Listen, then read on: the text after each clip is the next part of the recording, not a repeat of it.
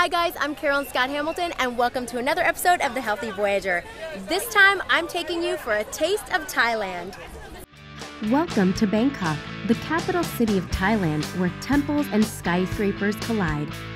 Being the most populous city in Thailand, the city is home to the Grand Palace, the royal family, and its many citizens enjoying its rich history and modern flair.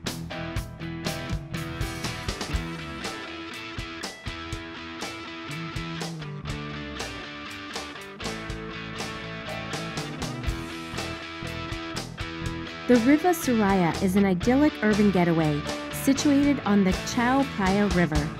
Modern and elegant with a Thai twist, a stay at the Riva Suraya is second to none. Wonderful service, a gorgeous pool, and views of the river, plus a farm-to-table concept restaurant. You can't go wrong here.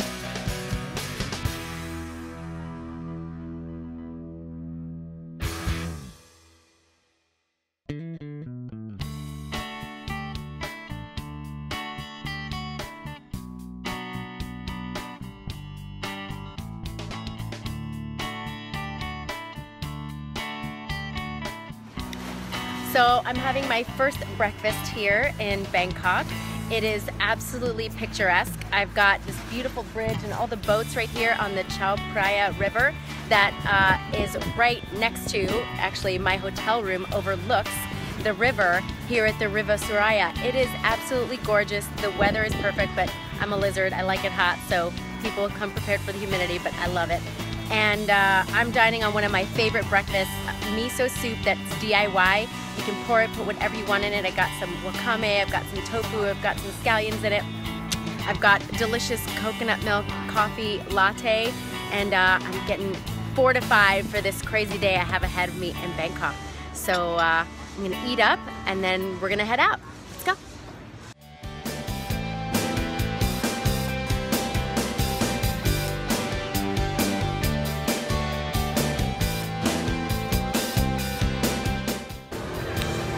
So I'm about to walk into the Grand Palace with my tour guide, Tak.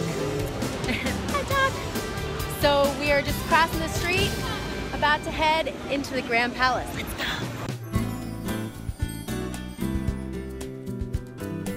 Spending time at the Grand Palace when in Bangkok is a must.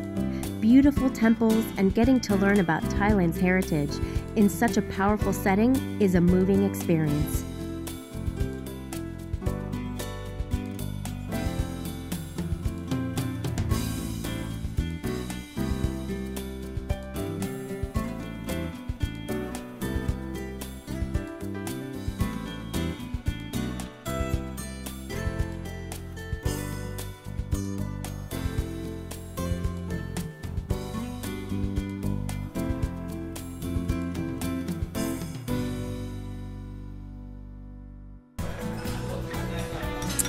It's time for lunch. I just went to the Grand Palace and Wat Pho, and now I'm having a beautiful, obviously vegan lunch here at Sala Ratanakosin.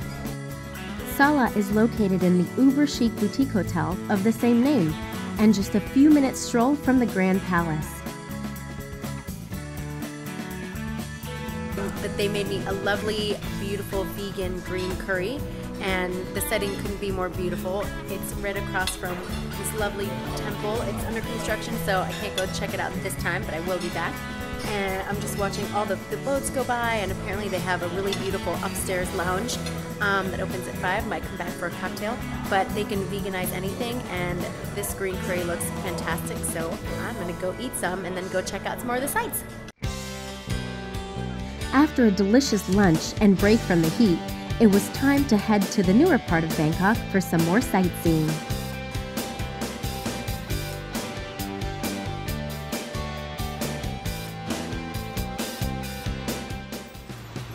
So I've just arrived at the Jim Thompson House Museum. I'm about to take the tour, but I am already pretty excited because it is beautiful and it's in the center of the city.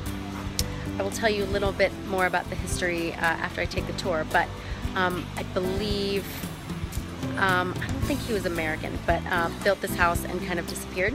But it looks pretty incredible, and I'm excited to take the tour, and I'll tell you more about it afterwards.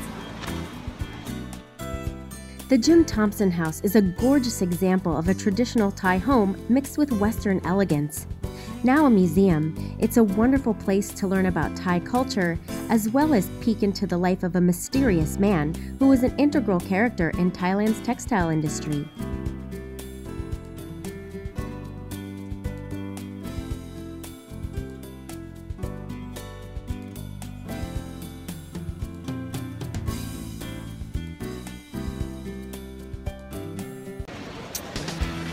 So I'm here in one of the main shopping sections in kind of the backpackers district.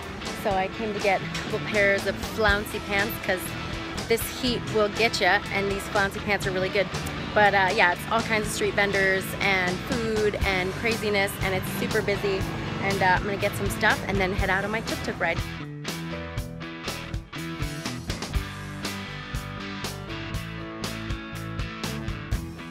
It's evening now in Bangkok, and I'm about to take a tuk-tuk ride with my pal Tak, and we're going to go to Chinatown and see the city all lit up since we are going around all day today, walking and seeing the palaces and stuff. But now we're gonna head around and see some fun stuff, tuk-tuk style. Come on, let's go.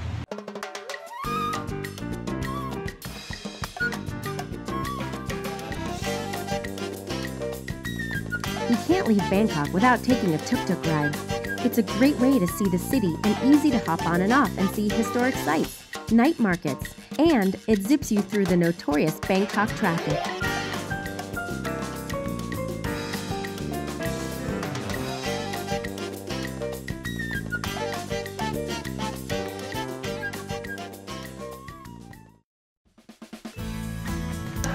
So after a long day and checking out the sights, we've come to kind of the more modern side of town, and we came to May Veggie Home, which is an all-vegan restaurant.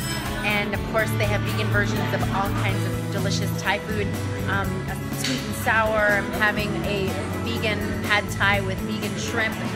There's vegan ice cream to be had, so I'm gonna start stuffing my face. Dinner at May Veggie Home was great, but it was my farewell meal before heading off on another adventure. While it is time for me to say goodbye to Bangkok, there is still so much of Thailand left to see, so stay tuned and join me on the next Taste of Thailand chapter on the Healthy Voyager. Bye!